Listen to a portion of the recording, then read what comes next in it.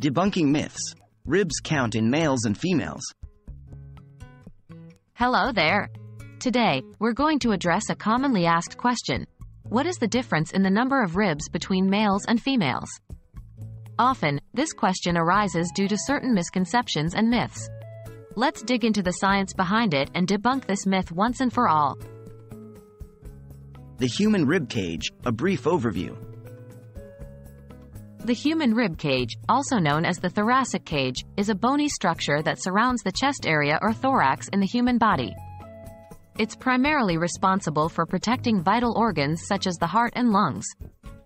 The rib cage is made up of several parts: the sternum, or breastbone, the vertebrae, spinal column bones at the back. The ribs. Every adult human, regardless of gender, typically has 24 ribs, which is 12 pairs in all. These pairs are divided into 3 categories based on their physical connection to the sternum. 1. True ribs, 1st to 7th pair. These are directly attached to the sternum through their costal cartilage. 2. False ribs, 8th to 10th pair. These attach to the sternum indirectly via the costal cartilage of the 7th rib. 3. Floating ribs, 11th and 12th pair. These do not connect to the sternum at all. Is there a difference in ribs count between males and females? Now to the crux of our discussion. Is there any difference in the number of ribs between males and females? The answer is, no, there isn't. The concept of men having one fewer pair of ribs because one was used to create Eve in the biblical account has led to this common misconception.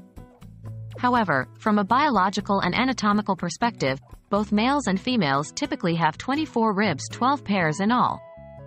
There are exceptions due to genetic or developmental variations, but these are not linked to sex or gender. What about the differences in the shape of the rib cage? While the number of ribs is the same for both genders, there can be differences in the shape and size of the rib cage. These differences are generally related to size, as men are often larger than women, and therefore, have larger rib cages. Moreover, the shape of the female rib cage can change during pregnancy to accommodate the growing fetus. We hope this video has helped clear up the myth around the number of ribs in males and females. Regardless of gender, adults typically have 24 ribs. Remember, biology and anatomy don't adhere to folklore or cultural myths, but rather the incredible science of human evolution and development. Until next time, keep exploring and keep learning.